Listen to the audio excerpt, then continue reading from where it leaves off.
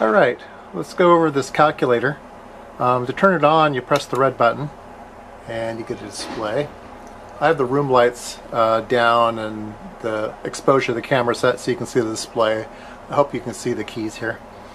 Okay, so in order to do mathematical functions, those are easy. You just say 1 plus 2 equals and 3. So all of the regular, plus minus divide. So those are all the same. If you want to clear it, hit the red button again. If you want to do 2 square root, it gives you a little square root there. You have to hit the equal button and it says 1.4. Okay, that's fine. So let's go on to the fun things. We're going to hit reset.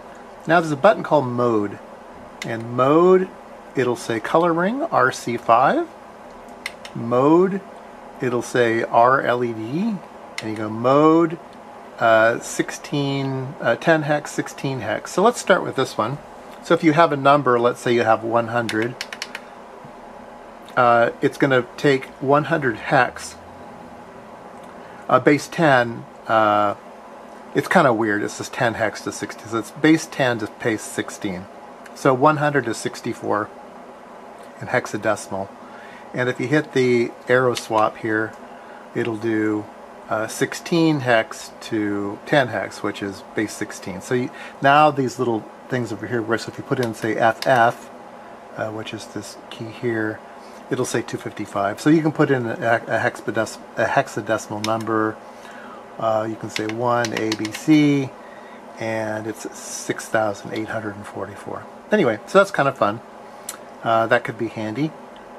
Okay, so the other modes are color ring. So we're going to type in a color ring and it's going to tell us the value.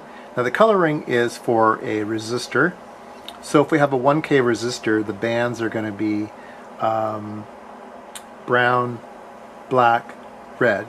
Okay, so we're going to hit, oops, timed out.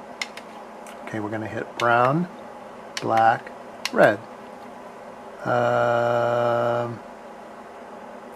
Red. So we're doing 5 band colors. We don't want that for a normal resistor. Those are usually 4 color bands. So we'll hit the up-down arrow and we'll get RC4. So then we'll do brown, black, red, and it'll say 1000. And then if there's a color, let's say there's a silver band, you hit silver, and it means it's 10%. So that's pretty cool. If you don't remember the color codes, let's say we have a 330 ohm resistor. That would be something like an orange, brown, and let's say it's gold band, 5%. Okay, so you can also do the 5 band ones for the 1% resistors. Anyway, so that's kind of fun. And what else does it have?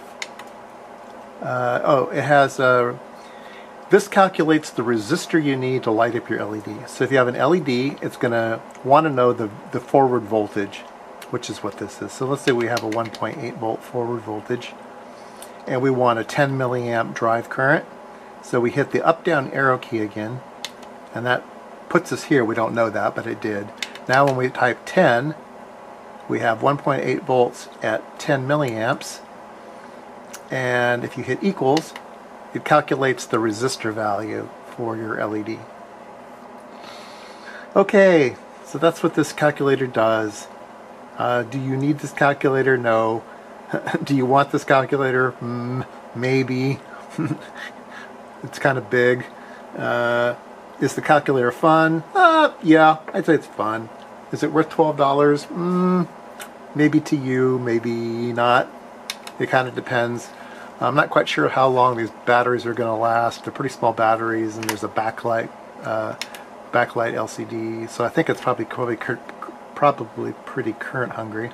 Although on the PC board, there is some solder. There's some pins here that you can put a connector on, and you could bring in your own power from someplace else. You could maybe drill a hole here and mount a. Let me turn the room lights back on. You could drill a hole here in the back and put your own power connector on it and stuff, and go from there.